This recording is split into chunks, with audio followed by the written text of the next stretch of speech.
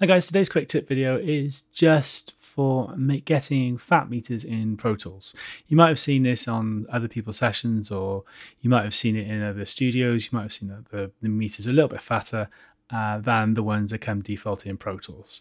And it's just a really, really simple key command, which is something called the power claw, which you hold down all the modifier keys. So if you hold down Shift, Control, Option and Command, and then you click the meter, the meters get a bit fatter. It doesn't serve any function other than that, and it'll only ever be the main output meters. So if we then look at doing a narrow mix, they're actually, the narrow meters and the narrow channels are actually a little bit fatter. So if I look at changing the meters back to the regular width, you'll notice that I get more channels in doing this.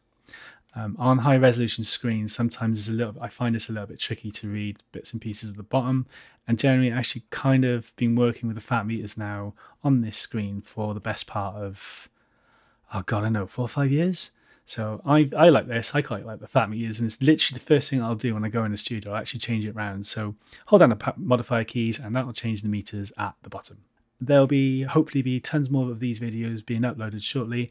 Any feedback, as always, I would really appreciate it, and please like and subscribe if you like this content I'm doing. Thanks very much.